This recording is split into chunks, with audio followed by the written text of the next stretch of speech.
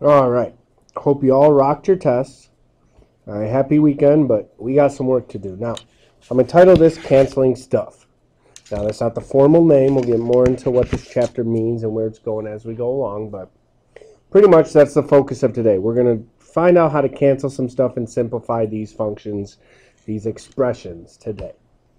All right, so let's just talk about, let's say I have 22 over 33. We all know we wouldn't leave our answer like that. We would put it in simplest form, which would be 2/3. Well, think about how we do that. 2 times 11, and this would be 3 times 11. In a sense, the 11s cancel, and I'm left with 2/3. All right, although we do that in our head, that's kind of the math behind it. That's what's happening. Well, now we're going to do that with quadratics and cubics and all that other good stuff. So let's look at number 1 here. And we can't let factoring go. It's going to haunt us the rest of our mathematical lives. It's going to be with us all the time, so you got to know what's up. So looking at this first one, we have a trinomial. So it's either old school or Batman. So I need two numbers that multiply to -6 and add to -5. So that gives me x minus 6, x plus 1. All right, on the bottom here, it's a binomial, so we know it's a difference of two squares, a difference of cubes, or a sum of cubes. In this case, it's a difference of cubes. So I have x minus 1, x plus 1. All right, now, if you notice, x plus 1 is the same on top and bottom. Think of if I told you x had a value of 2. Well, 2 plus 1 would be 3, 2 plus 1 would be 3, and I'd have a similar situation that we had up here. So those are gone. And my solution I'm left with is x minus 6 over x minus 1. Now, these are grouped together. We can't just cross out the x's. That's not allowed. Because think about it. If x was 2, 2 minus 6 would result in -4, and 2 minus 1 would result in 1. So those are two different values, so that's my solution I'm looking for. All right, so that's kind of the easy example. Now let's go to a more difficult one. And by difficult, by no means is it hard with all the practice we've had. It's just a little more involved, I would say. So let's look at this first one. I have 3x minus 27x cubed. First thing I always look for is a GCF. So my GCF is 3x, and I'm left with 1 minus 9x squared. Now looking at what's left in parentheses, that's a difference of two squares. I know it's flipped, so it's not accustomed to what you're used to. But I'm left with 3x here, and then 1 plus 3x, 1 minus 3x. All right. You could even write it where it's more comfortable to you. 3x plus 1, 3x minus 1. Either way, we're expressing the same thing. All right. So that's the numerator. Now let's take a look at the denominator. So let's say I want to factor, let's use a different color to kind of separate. Let's use green. So I want to factor this. Let's go down here and do the work. So 3x squared minus 2x minus 1. All right, it's a trinomial. I can't use old school because I have a lead coefficient other than 1, so I have to resort to Batman. So I get negative 3x squared, two numbers that multiply -3 and add to -2 is minus 3x plus 1x. Bring down your first and last terms. Then we GCF. So 3x, I have x minus 1. Here I have a 1, so I have x minus 1. Combine your first and last terms to get 3x plus 1 and x minus 1. So my numerator is 3x plus 1, x minus 1. You probably already kind of see this happening here. Now let's go to the other side. So we're multiplying this by another fraction.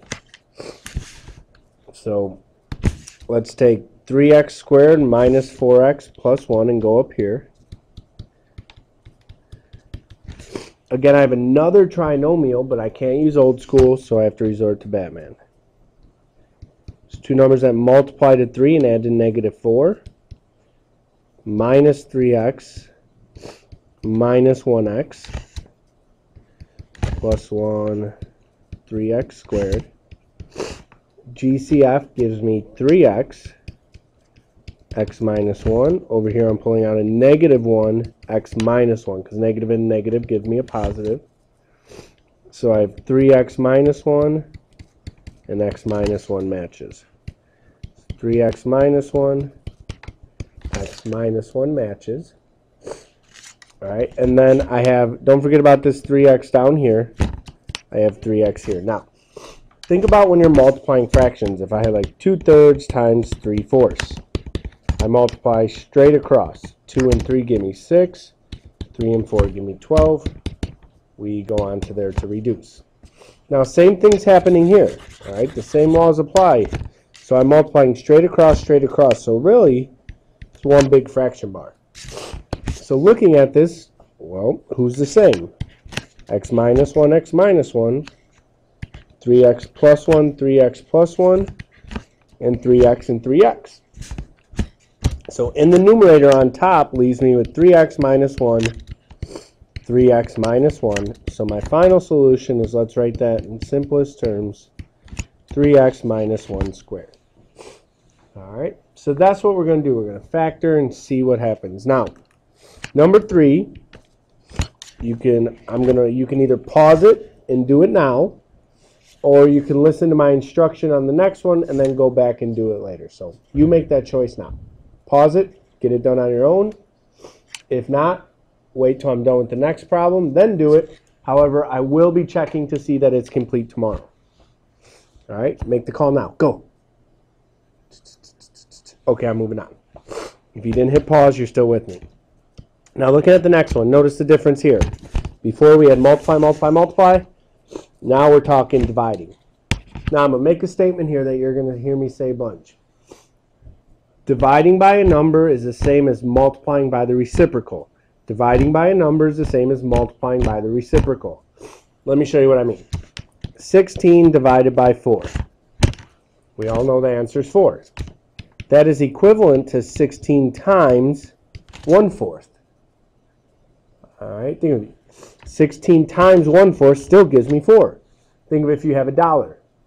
A dollar divided into 4 is 25. Dollar times a fourth is a quarter, still 0.25. Okay? So dividing by a number is the same as multiplying by the reciprocal. Dividing by a number is the same as multiplying by the reciprocal. So that's what we're going to do in these problems. So 3 over 4x minus 8. I'm going to change the division to multiplication, and I'm going to flip the other sign. I'm sorry, not flip the sign, flip the fraction. So x squared plus x minus 6 over x squared plus 3x. So I flip my numerator and denominator, change my division to multiplication. Dividing by numbers is the same as multiplying by the reciprocal. All right, now all we do is what we did up above. 3 can't be factored. 4x minus 8. Well, the GCF is 4. So I'm left with x minus 2. Now let's go over here. Two numbers that multiply -6 and add to 1. Well, that gives me x minus 3, x plus 2. Nope. X plus 3, x minus 2, right? X squared plus 3x minus 2x minus 6. Perfect. All over here, well, the first thing I look for is the GCF, so I'm left with x plus 3. All right, let's take a look here. X minus 2, x minus 2, x plus 3, x plus 3. Again, we view it as one giant fraction, so my numerator, I'm left with 3. My denominator is 4 times x, so I'm left with 4x. All right, so that's what the canceling stuff looks like. Now, also on top of number 4, I want you to do 5 and 6. So not only did you have to watch this 9-minute, 30-second video, you have to have 3 problems complete. I will be checking on Monday. We'll be going over our tests and looking at this and taking any questions you got. So be ready to go. Thanks. Enjoy the rest of your weekend.